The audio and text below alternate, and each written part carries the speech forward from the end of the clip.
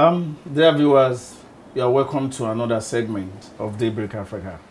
Of course, yes, we are with a comrade, a woman like a man, a woman, rather a man in woman's nature, in person of comrade Elaine Omowumi Odofi. She's the chairman of TUC in Ondo State. Today, Mommy, you are welcome. Thank you very much. Today we shall be discussing on this issue of fuel subsidy removal. Nigerians are really waiting to hear from TUC, to hear from NLC, the trade union movement. What are you going to do? Then, this increment coming ahead very soon, like it has been stipulated by the GMD of NIPC. That is why we are here today. We want to hear from the comrade. Ma, what is the full meaning of TUC? It's Trade Union Congress, Ondo State Council. Trade Union Congress, Ondo State Council. Yes. Which you are the chairman. Yes. Okay, By good. God's grace. Of course, it is a known thing to everybody in Nigeria that NIPC said and the federal government said that we should be expecting increment in the oil, most especially the petrol, and that there is going to be this subsidy removal. What can you say to this subsidy removal? Yes, thank you very much. It is quite unfortunate that the only method the federal government can adopt to curtail corruption in the oil sector is through removal of subsidy, which cannot go well. In fact, I want to tell you that in this country, there is hunger in the land. So many Nigerians are suffering. In fact, this government, they have turned Nigeria to beggars.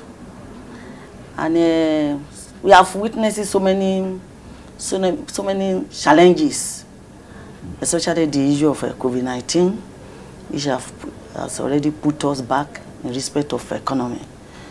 I don't think removal of subsidy totally is the solution, because it's the masses that will suffer. The masses are the receiving end, and presently they are not okay.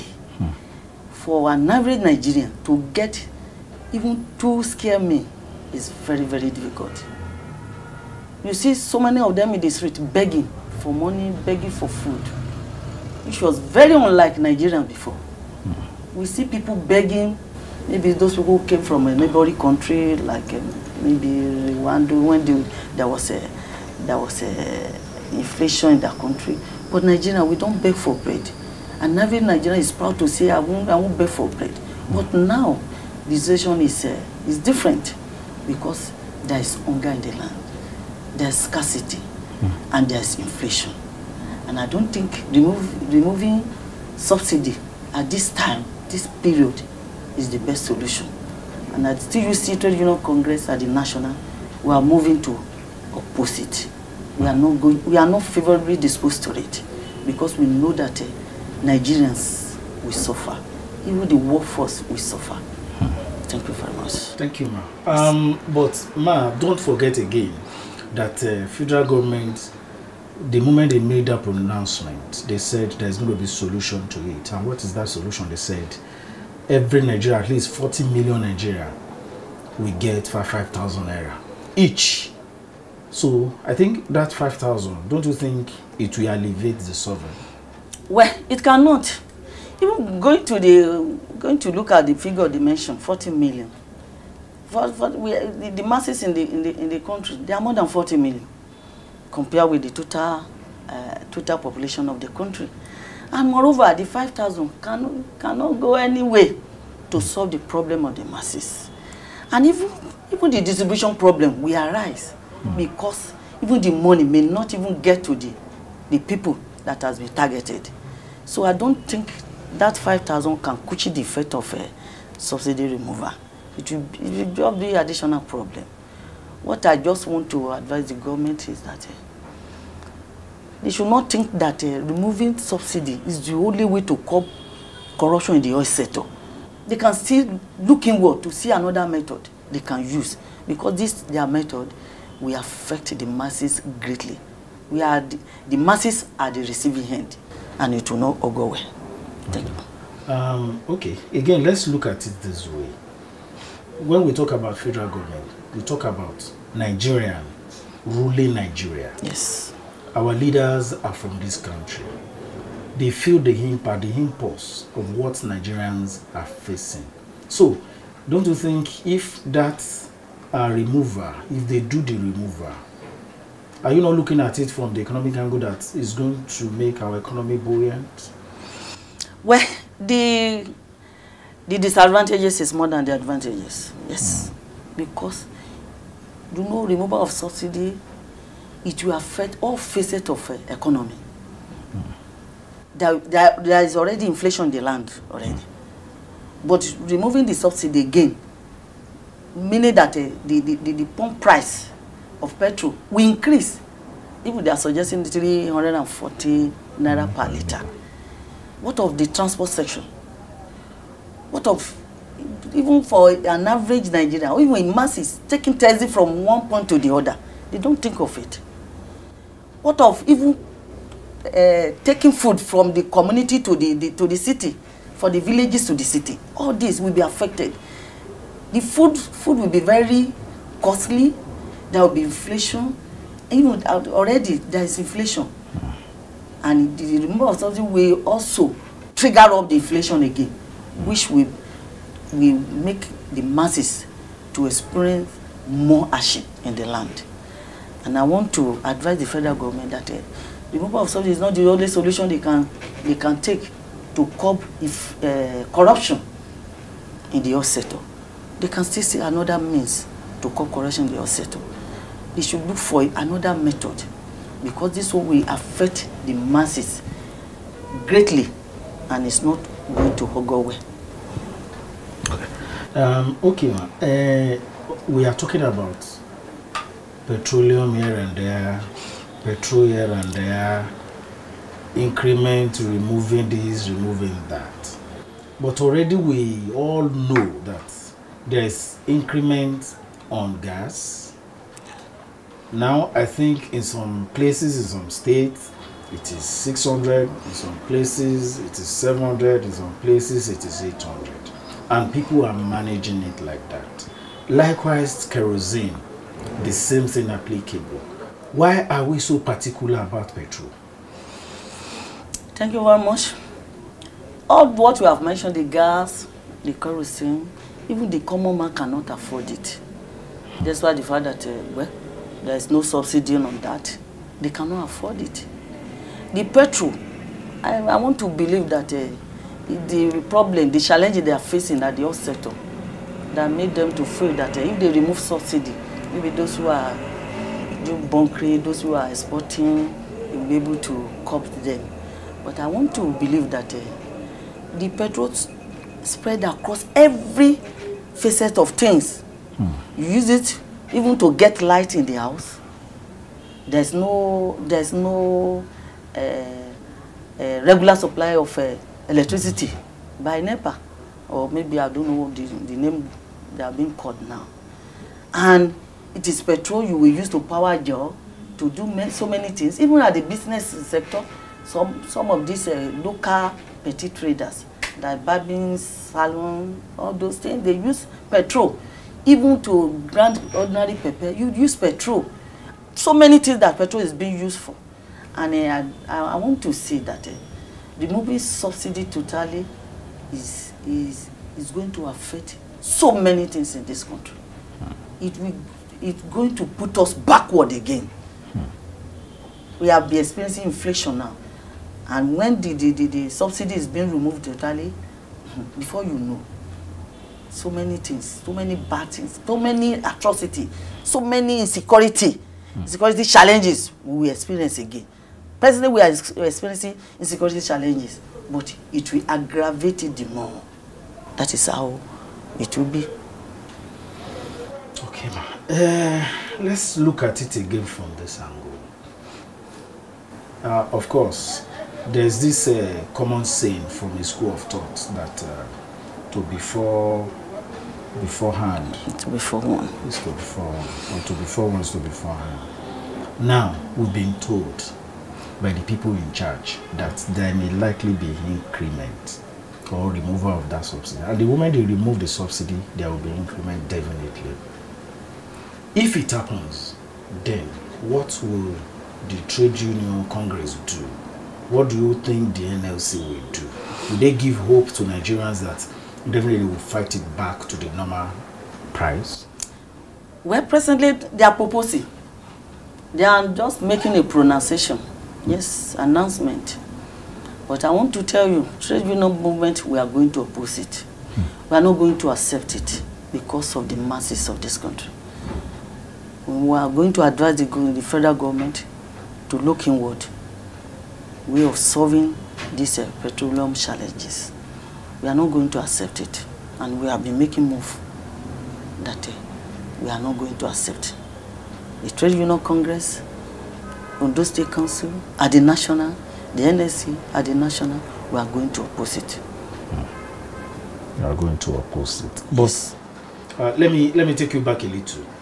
Before now, TUC, NLC, and GNC, they've been fighting collectively to make sure that Nigerians are okay, most especially on the policies of the government.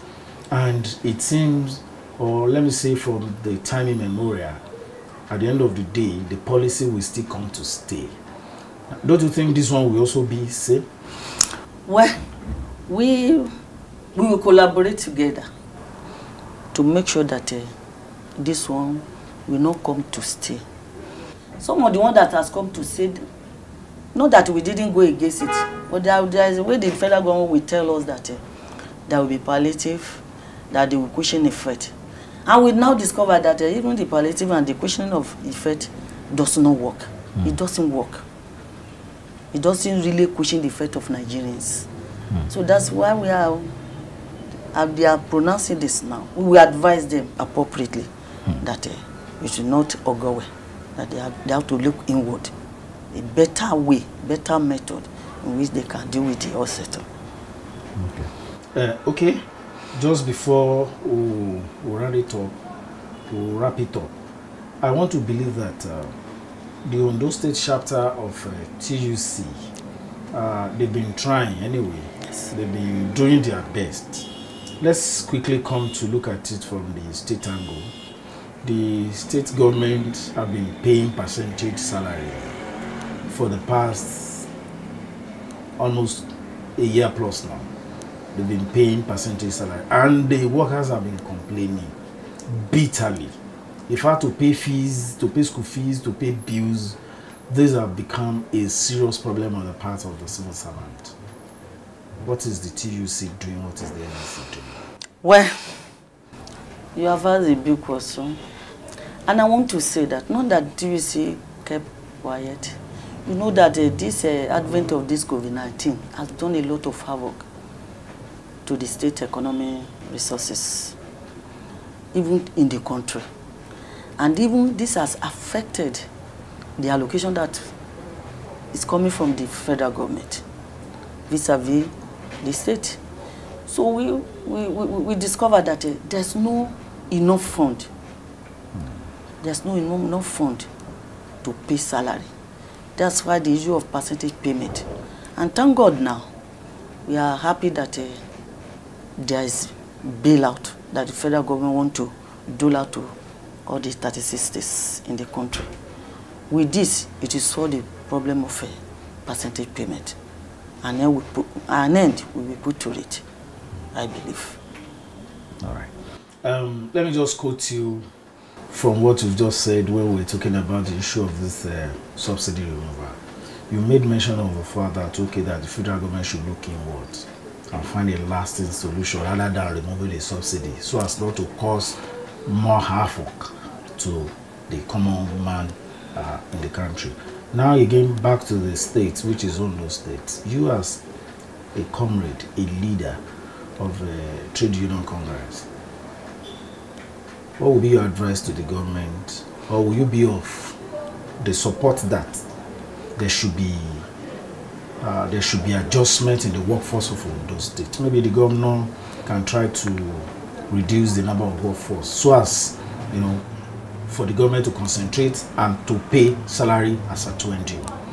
Will you be of support? Thank you very much. Reducing the workforce is not the solution. For somebody who have worked for maybe 20, 15, 20, 30 years, even if you say that you should go home, you will still continue to receive pension. So it doesn't work that way. And even our government, the government of Ondo State, Arakuni, Oluwarotimi, Odunayo, Akeredolu, it's not even working. It's not even thinking in that direction. It's not working towards that direction. He believes that with time, things will improve. And he will embark on regular payment of salary. Because the first 4 years in office, he paid salary as at when due. So because of the economic challenges that we are facing, even the federal government too, and the reduction in the allocation that is coming from the federal government, that made it to be impossible to pay full salary. But I know an end is coming to it. Very soon, Ondo State workers will smile again. Very soon, yes. Ondo State workers will smile again. Yeah, it's good having you on board, man. We really appreciate you. But just before we will be signing out, what will be your advice to the federal government on the issue of subsidy removal? What will be your advice to the government of Ondo State in the area of prompt salary payment? Thank you very much. I want to advise the federal government that they should look inward. They should look inward in a way of solving problem in the oil sector. I want to tell the federal government it is corruption that has made us to be in this level. Yes. That they should not see subsidy removal as the total solution. Because they should think of the masses that will be majorly affected. Those who will take cabs, those who will use petrol for so many things, so that there won't be too much hunger in the land. There is hunger in the land already, there won't be too much hunger in the land. And I want to advise the Ondo State government that we're trying, and if the bailout is being released in tranches, I want to advise them they should concentrate on the payment of salary. Because even the government of Ondo State, the government of Arakuni, Oluwarotimi, Odunayo, Akeredolu, is doing so many developmental projects.